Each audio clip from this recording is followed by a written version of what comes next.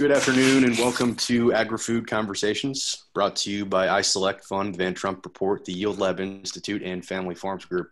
My name is Tom Bunn. I'm an associate on the iSelect Fund Ventures team, and I'm excited to welcome you all to our discussion today. Agri-Food Conversations is all about driving innovation in ag. Each month, we highlight a specific theme, and this month's is indoor farming. And on today's call, we are joined by Dave Nichols, the Director of Strategy at AppHarvest.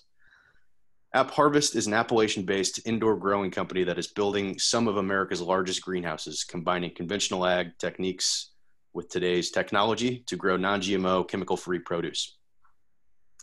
Each of you knows companies are more likely to succeed with the right network of customers, talent, investors, and advisors. We've invited you today to this call because you are some of the smartest, most talented people in AppHarvest market who are potential customers for their products and services. You've built a company similar to theirs, or you are a sophisticated business person or ag professional who understands their market and the challenges and opportunities that they will face. Before we get started, we have a quick poll question to get a better idea of who we have on the call today. Please take a few seconds to answer.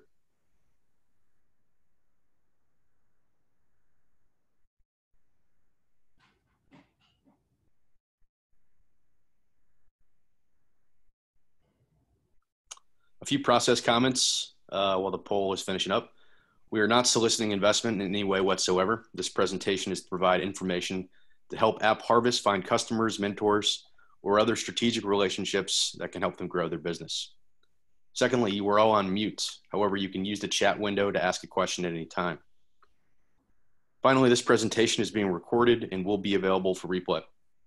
So with that, I'm pleased to introduce Dave Nichols of AppHarvest. Take it away, Dave. Thanks, Tom. Thank everybody at iSelect for having me. This is a great opportunity to speak to everyone here. I'm really excited about it. As Tom said, AppHarvest, we're a developer of large-scale controlled environment agriculture facilities in Kentucky. We are focused on providing fresh fruits and vegetables, quality fresh fruits and vegetables for the U.S. We open our first facility is in Moorhead, Kentucky. We'll be planting in a month. It's a 60-acre facility. Planting tomatoes on the vine and beefsteak tomatoes. We're a mission-driven company. We're founded with a mission to bring a new industry back to Appalachia, a region that was hard hit by the loss of the coal industry. We've researched a lot of industries, found this is a great industry to bring back, great jobs, a mission to rebuild communities. So it's really our big focus here. The market, so Wageningen University, it's the #1 AgTech university in the world. It's in the Netherlands. They recently did a study on the market and the need for controlled environment ag in the US. That study said we need 20,000 acres of new glass production to replace the imports from Mexico. It's a growing industry. The UN has 2 reports out. One, we need 50% more food by 2050. The second report was from the UN IPCC. That was the best advertisement you can get for controlled environment agriculture. That report was focused on climate change and soil degradation and the shift of areas where we can grow food in the world, how climate change is affecting that. It's reducing soil and just changing the bread baskets of the world. And really, controlled environment ag is the best way to adapt to climate change.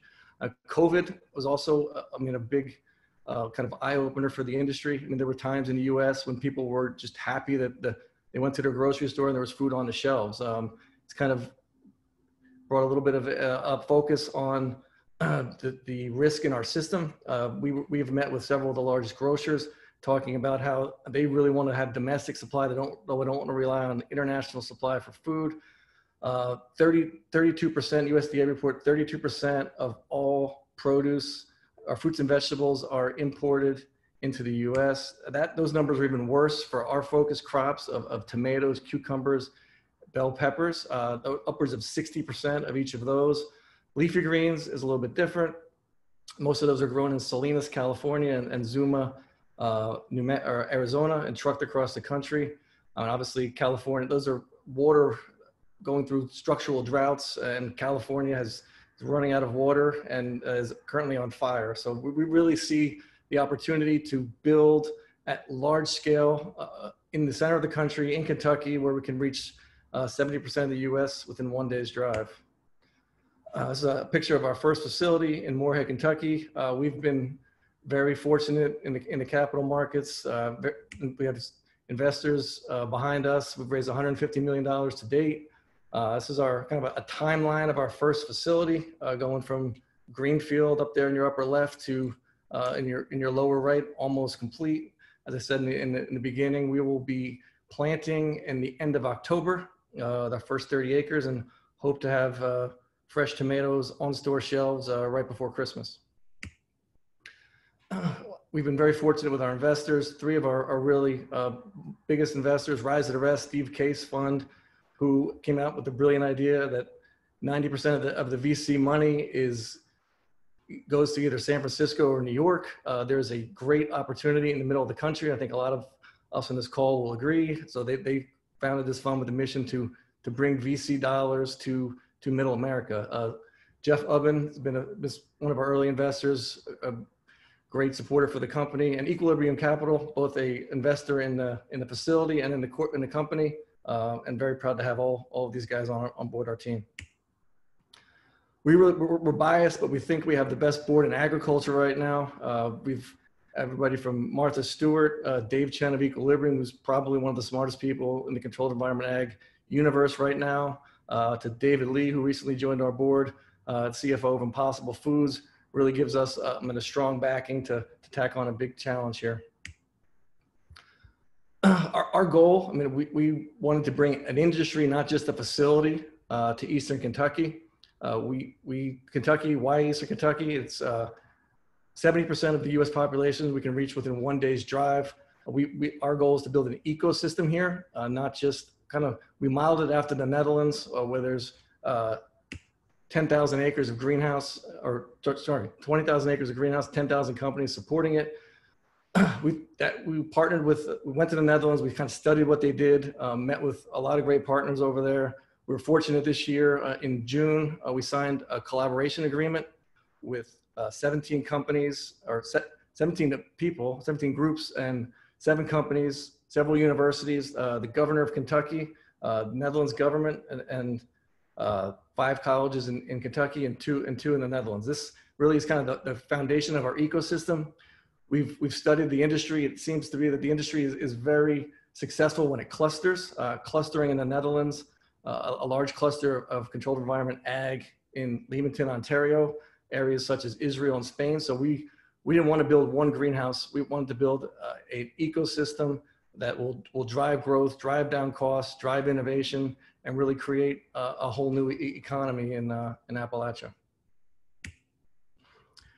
As I said, we're mission based. We are a registered benefit corporation and also a certified B Corp. A benefit corporation, that's a corporate designation that allows us to stay true to our mission.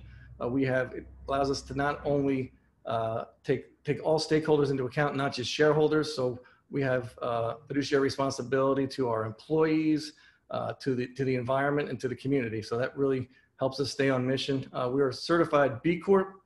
We just got our B Corp certification, I think about a year ago. We're very proud of that organization. We think we're one of the only companies in agriculture that is a certified B Corp and a benefit corp. On that mission, we focus really hard on UN Sustainable Development Goals. I don't know if you guys are familiar with those. It's a group of initiatives set in by the UN to foster sustainable development across all areas of the economy: agriculture, industry, real estate. We've chosen these 6 goals here that we feel we can really make a difference in the world and impact society. 1 in 10 Americans currently eat enough fruits and vegetables. We think that is, we've seen it during COVID. We need to be healthier society. Water is a problem everywhere in the world, whether it's China, India, I mean, even at home in California. You look at controlled environment ag versus traditional agriculture, we use 90% less water. We've designed our facility to have 0 agricultural runoff.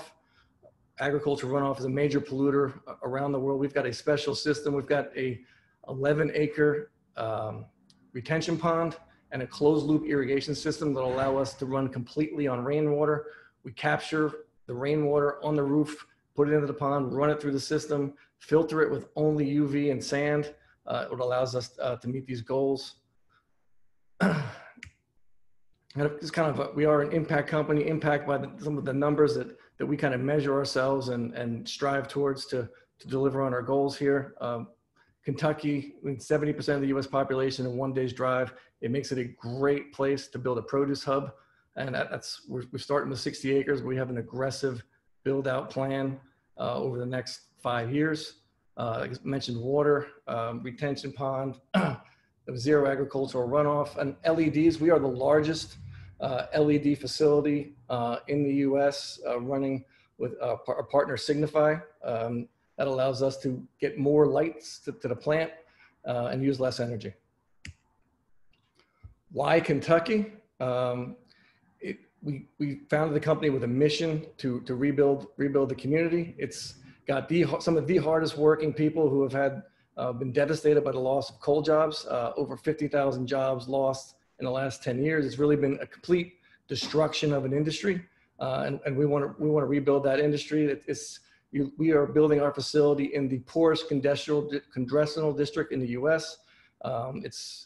It's an area that needs hope, that needs good, high-paying jobs with worker progression, ability to build a life and make a living wage and grow. In labor, one of the biggest factors in agriculture right now. It's a challenge for everybody, from the farmer to the greenhouse operator.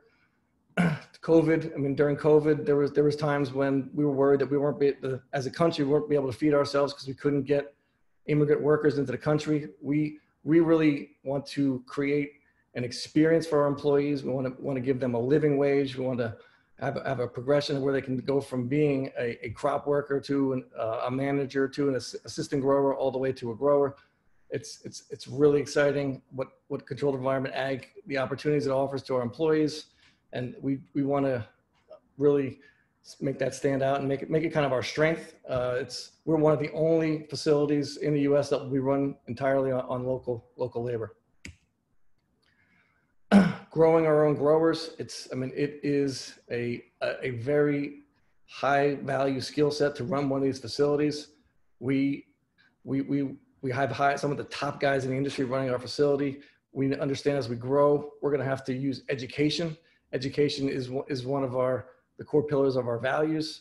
We started at Shelby Valley High School. One of the first things we did was put in a freight farm container so we could train the students and get them excited about agriculture. So, I mean, we really that got the whole region fired up. We've got our first facility opens in October. We've got up to 6,000 applications, which we're super excited about. And we look forward.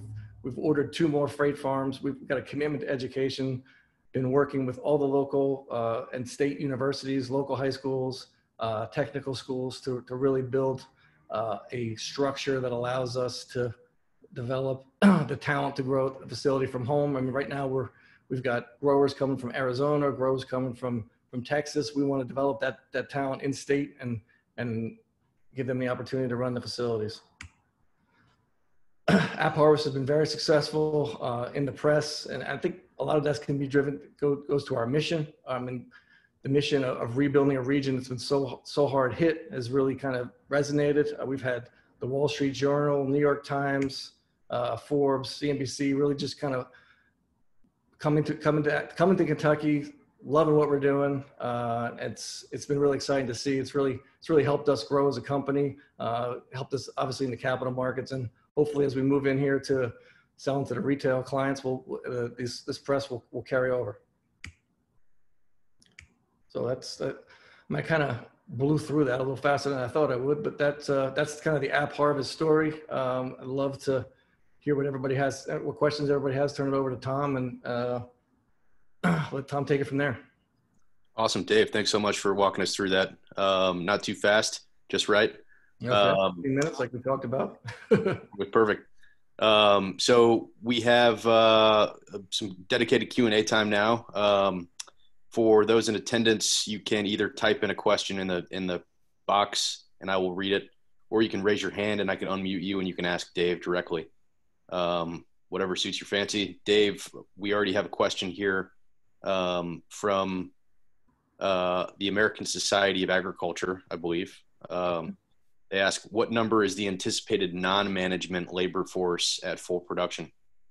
So for our Moorhead facility, that'll be 285 crop care specialists. So we start interviewing actually tomorrow, which is really exciting. So we'll be onboarding 30 employees a week, starting in the middle of October. We start with 30 acres and onboard the crop workers, train them, and then open up our next 30 later on in December. Great. What's the next facility after Moorhead do you anticipate? Yeah, we've got a pretty aggressive development plan. We've got 3 facilities under option right now. We actually purchased a land yesterday and have start moving dirt today. It's also in Kentucky. It's in Richmond, Kentucky. It'll be another 60-acre tomato facility. So yeah, we think, I mean, to be a sustainable company, to make a difference in the sustainability world, you have to be scalable. You have to do things at large scale. So, I mean, we've got an aggressive development plan that we plan to implement over the next 5 years in Kentucky and throughout Appalachia. Great. And can you talk a little bit about some of the cutting edge technologies you're using to kind of fuel that rapid scale? Right. Yes, that's a great question. So yeah, Dalsum is our greenhouse builder, and they are one of the top builders in the world. As I mentioned before, we are using LEDs. So we're using a hybrid lighting system of HPS and LEDs from Signify Lighting. We've developed our own closed loop irrigation system with the pond and our UV and sand filtration, which, as I mentioned before, is zero agricultural runoff. We've got a really cool robot in the facility from EcoAtion. It's a pest identification robot that uses the latest machine vision and AI to identify pests. I mean, that's one of the risks we have. We are using all local labor who've never worked in a greenhouse before, so we need to kind of get them up to speed on pest identification as quickly as possible. We've got these automated Bogart carts that run throughout the facility, bringing tomatoes along a concrete path in the middle of each side of the greenhouse there, right into the pack house. In the future, I mean, we're looking at all types of machine learning, greenhouse automation, robotics. We're working with a company called Root AI, Josh Lessing. He's one of the smartest guys in robotics, MIT masters putting his skills to work to develop a tomato picking robot. So we're really excited about all our partners and all the great technology that allows us to execute on our vision. Fantastic. Krishna P asks, how do you source your genetics? Do you own them or partner with seed companies? So we partner with seed companies, and we've spent a lot of time on seed varieties, especially to avoid pests and disease. So we've got a great team. Tim Robinson, who's our VP of production, spent a lot of time with our propagators and the seed companies to make sure that we had the best seeds for our climate and for our customers, and reduce as much risk as we can on pests and on disease from the seeds. Great, thank you. Bruce German says and asks, cold to cuisine, what's not to like? Pathogen elimination from fresh produce seems like a key value proposition. How do you plan to demonstrate the enhanced safety dimension? Is he talking about food safety there, I guess? Is that the question? Yeah, pathogen safety and food safety. Yeah, so I mean, we've got we've got our own compliance team. We've got a very experienced team of greenhouse operators implementing the best in food safety and pathogen risk reduction. I mean, we've got a top grade pack house.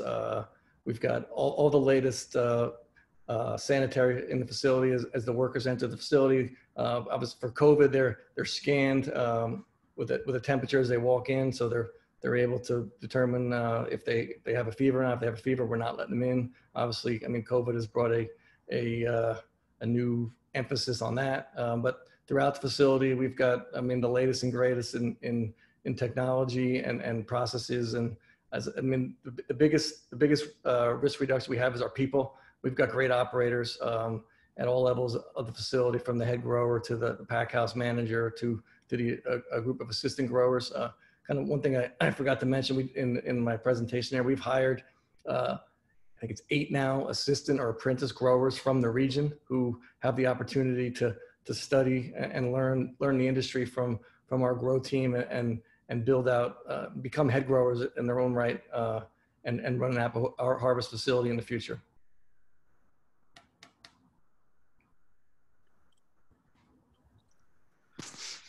Great. Thanks for that, Dave. Tom Gable says, you mentioned training with freight farms. Is the business model to a farming as a service offering to end customers similar to freight farms? Also, are leafy greens and vegetable products grown intended to be branded or private label, or neither? Yes, I'll start with the freight farms. We use the container farms and with freight farms strictly as a training tool. We've got a program, a high school program, which started in Shelby Valley High School in Pikeville, Kentucky. Is now expanding to 3 more high schools, and we look to expand it throughout the region. The program teaches basic plant science and then hands-on horticulture in the farm, which for us, develops a pipeline of talent into our facilities. And we are not using freight farms or container farms for commercial production.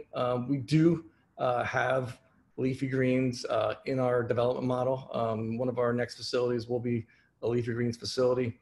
We've currently have distribution for all of our vine crops through one of the largest national distributors in the U.S. So it's a co-branding. It will have AppHarvest branding on the tomatoes, but I mean, our long-term goal is to develop an ESG branded quality chemical pesticide-free produce brand in Appalachia.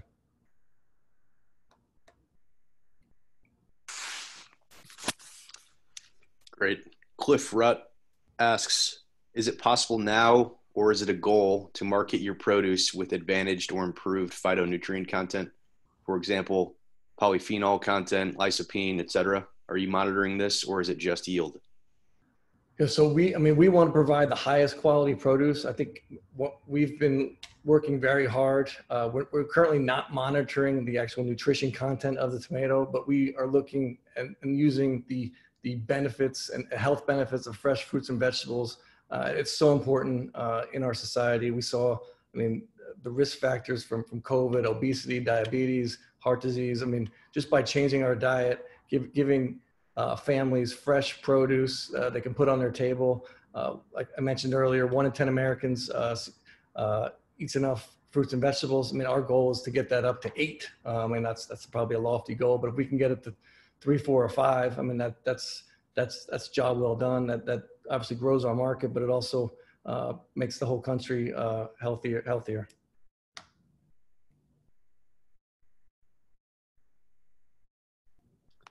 Fantastic. I'll give it a couple more moments here to see if there are any other questions. But Dave, in the meantime, where can the folks on the call today reach you if they'd like to continue the conversation or offer help or guidance or whatever it may be? Are you reachable? Yeah, I mean, my email is the best way. It's pretty simple. It's dave@appharvest.com. So drop me an email. We can exchange contact information, kind of a brief description of what they want to discuss, and I'll reach out.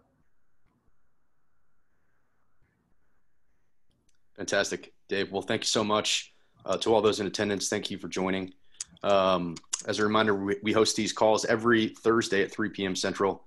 We have a new theme every month. So tune back in over the next couple weeks in September and hear about some other cool indoor farming companies. And we will announce the October theme here shortly, but I'm sure it'll be a good one. So if you know someone who would like to listen to this Feel free to send them a link when you get it. They can register on agrifoodconversations.com. And hopefully we will all see you next week. Again, Dave, thanks for your time. Thank you, Tom. Thanks so much for the opportunity. Take care, everyone.